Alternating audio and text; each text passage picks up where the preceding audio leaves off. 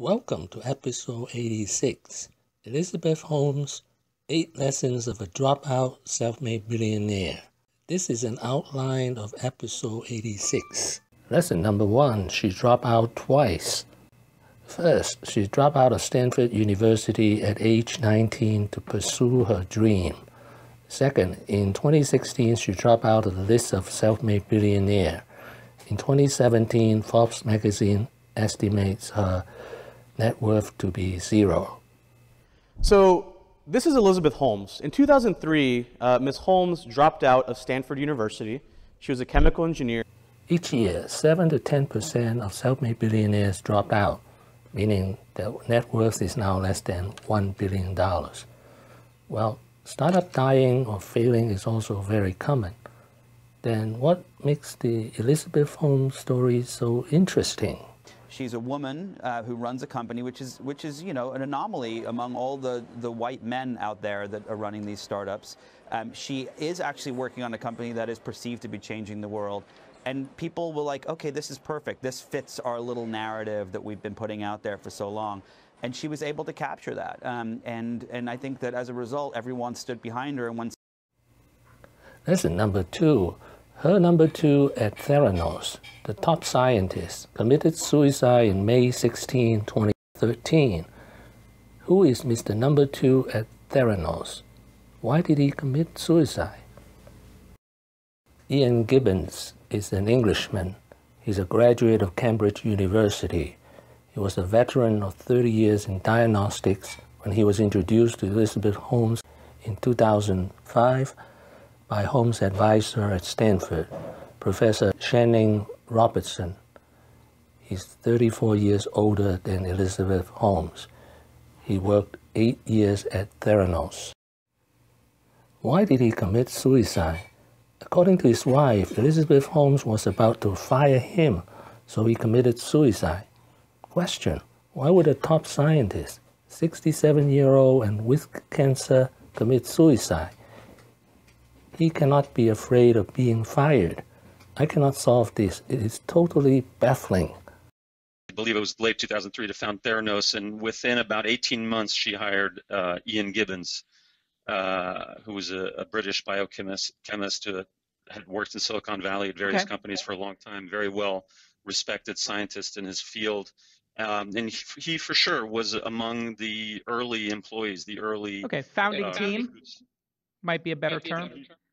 He was there 8 years. Gotcha. So he's in my mind, and that's the reason we wrote about it, and we included it in that first front page story on October 15th.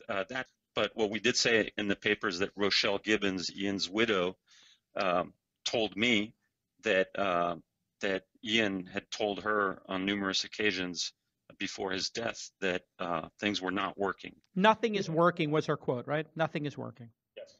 Lesson number 3. Elizabeth Holmes' hero is Steve Jobs.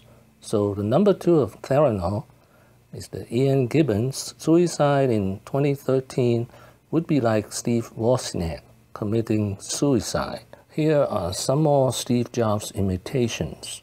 First, her invention, the Edison, looks like Steve Jobs' Nix machine. Second, he dresses the same black turtleneck like Steve Jobs. I think the first piece is realizing that it's not necessarily about age. And people like Steve Jobs and Bill Gates and the Google guys and Michael Dell and Larry Ellison and others have demonstrated that. Lesson number 4. Pedigree does not guarantee success. First, her grandfather was a medical inventor.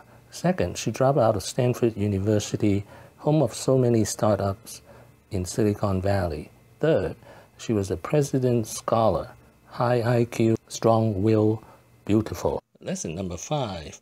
No data means big trouble. It's stuff that's applicable to all of you. Who's in a medical device company? Yeah, well, most of you, right? So you're going to have to learn this stuff anyway, so might as well go through it in context of Theranos. So with that being said, let's just get started here. So this is one of my favorite sentences, and it is so apropos to this, right? in God we trust, all others bring data, right? Absolutely. This is, if Theranos would have kind of followed this model, I think we would be in less trouble than we are today. However, if you look at what Theranos has been, coming out with in the press, and Elizabeth Holmes and her statements, they believe that that's the case. And they might have valid data, we just haven't seen the extent of it quite yet. So who knows who this is? Trivia question. William Deming, sound familiar? Father of modern quality. Okay, so he's... Lesson number 6. Big difference between the public and the private face could be a smoke screen. I mean, to be fair to her, this circuit of public speaking and appearing in the media had started, in, I would say, late 2013. So she had been doing it for quite a while. But when I tried to ask for an interview the first time in April of last year, I was more or less ignored. And then I continued to ask repeatedly for interviews and for, to be allowed to visit the company and to speak to Elizabeth and her number 2 in person over the ensuing 5 months. And they just would not, they just continued to decline, and it became surreal because, as you say, the intensity of her public appearances, if anything, picked up. She went on Charlie Rose. She kept pretty much doing, interviews with every other media organization. She gave an interview to Glamour magazine. She went to this conference and that conference. But behind the scenes, she was just not willing to talk to the Wall Street Journal and to face up to and answer some of the questions that I was asking. Okay. Lesson number 7. Startups died of self-inflicted wounds. Famous quote from Paul Graham of Y Combinator. Do not invest in a concept without proof of purchase and a working prototype. Private equity poured in almost $700 million. 13 years later, a single drop of blood test is still a concept. Lesson number 8. The future of healthcare democratization. It was and still is a great idea. I think another brilliant entrepreneur will solve the blood testing problem one day. Another thing was this whole empowering of patients, so delivering the results right to you, not having to get screened out through a physician. This was really the patient empowerment movement was really emerging in 2005, 2006, 2007, and that continued with the Theranos promise. They basically wanted to make sure you had access to everything and you had transparency to everything before you actually underwent this test. Thank you for watching. Please subscribe and leave your comments and questions below. Wishing everyone peace and prosperity.